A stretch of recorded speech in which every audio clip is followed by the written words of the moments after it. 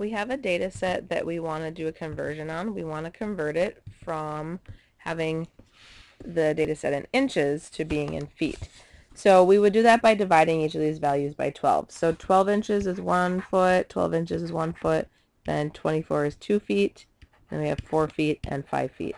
So we're going to work with this new data and find the summary statistics and see how they compare to the original values given in the problem. So to find the mean, we would add up our data.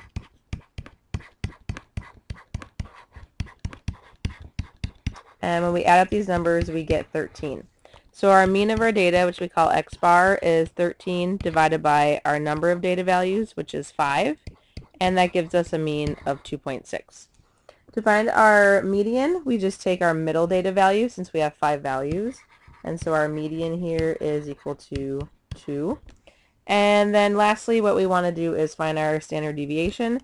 For that, we also need to add up our data values squared. So 1 squared plus 1 squared plus 2 squared plus 4 squared plus 5 squared.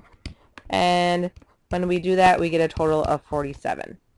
So our standard deviation, S, is the square root of our variance, which is calculated by taking the 47, subtract the sum of the x's, which is 13 squared, divided by the number of data points, 5, all over number of data points minus 1, which is 4.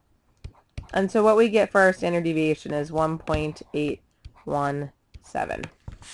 Now we want to compare these to the original values that we have up here in the problem. The easiest one to look at is the median. We can see that the median was 24, now it's 2, so the difference is a factor of 12.